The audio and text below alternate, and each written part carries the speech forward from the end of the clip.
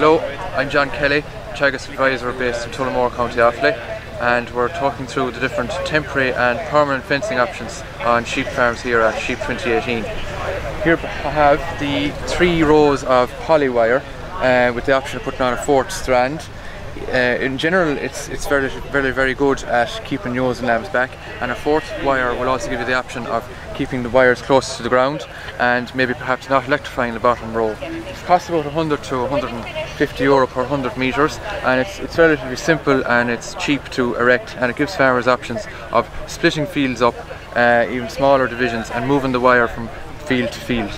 There's also, for those who don't have mains fencing on their farms, there is the battery energizer option, where you buy a battery energizer and hook it up onto a tractor battery.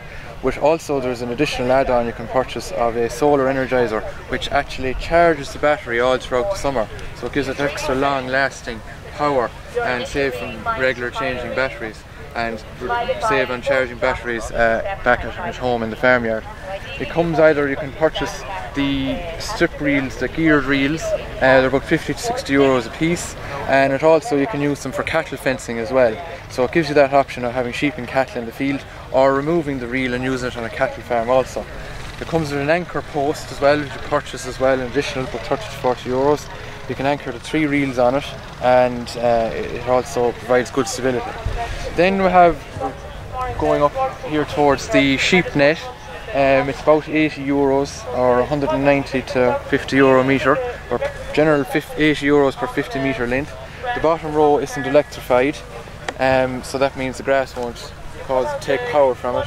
It's relatively low power to power the fence, but the main thing is to keep power in the fence, or sheep can go through it, but it is a very good option for splitting fields as well. And then as we move on, here we have the permanent option, which is the typical Department of Agriculture approved TAMS fencing, with the 4 to 5 inch in diameter internal posts and 7 to 9 inch in diameter straining posts.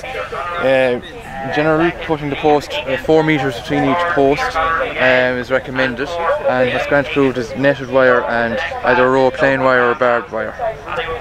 Costs about 4 euros a metre in materials, and you could expect another 250 a metre if you were supplying labour as well, pay someone to put it up. Those are different options in the farm. What we're saying here is, if you can try and split a field, grow more grass, if you can get lambs killed a bit earlier, or if you can get extra silage out of the system, which will be very much needed this winter.